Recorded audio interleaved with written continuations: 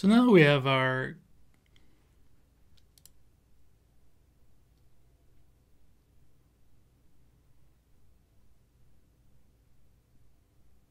Now we've been getting away with loading up kittens just manually, and we put all of the information in. This is the time when we should go get the actual cats from. At this time, we're going to switch over to using an API.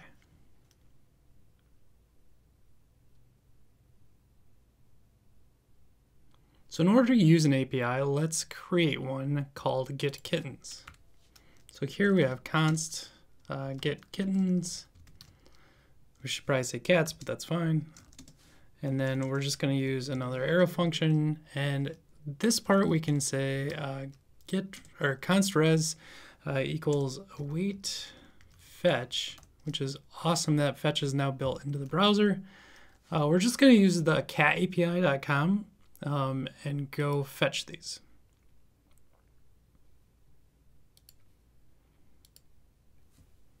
I almost forgot, if you're using an await, you need to use async. And so now we can use that await call. When res comes back, this is actually going to be a list of JSON. So we need to do const kitten JSON is equal to await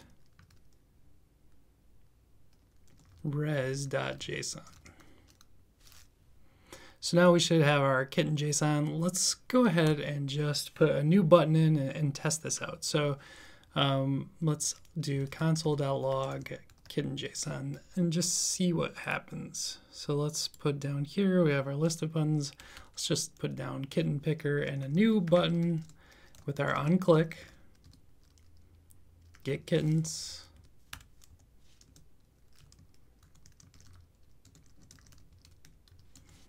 So now we have a new button called Get Kittens. Let's open up the old console and check it out.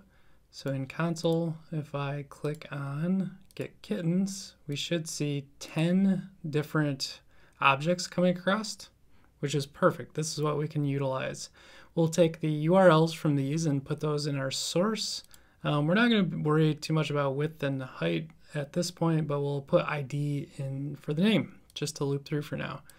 So at this point, we can take this kittens call and our kittens JSON can replace that. So we're going to go ahead and say kittens is equal to kitten JSON.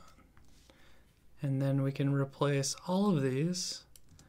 Now, if you remember, we have to do a little bit of work on our kitten JSON. So let's do a map of k, and then we'll take our k map and we'll return back out an object that has source as k.url, and then we'll have name is equal to k.id.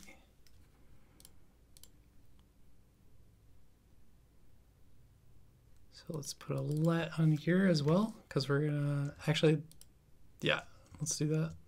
So let kittens, and then let's see what it's complaining about here. Yeah, we'll just do an any type for now. There's some tools out there that we will get into in the future about how to set up, how to take a JSON payload and TypeScript.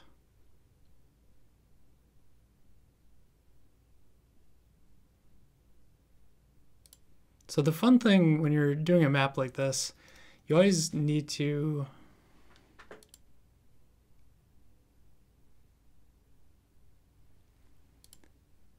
So the interesting thing when you do a map like this and you need to return an object, one of the ways to do that is just to do return and then put your curly brace in, and then this is the object that gets returned. Sorry, this is the open function, and then you return this. It's just kind of one of those weird oddities that comes up when you're kind of mapping through this like this. Okay, so that's the object with source and name now, which should match up to our original kittens. Now, if we want to get type specific about this,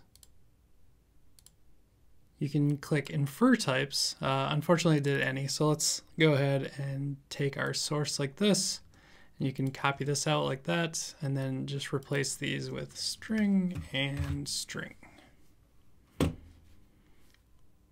And string.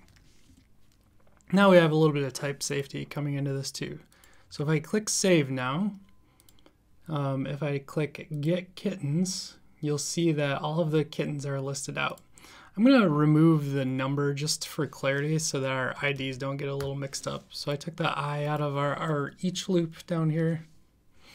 So now I click get kittens, and I have each one of our kittens that we can click on, and they will switch to whatever kitten's available. These are ginormous, so I might change these out.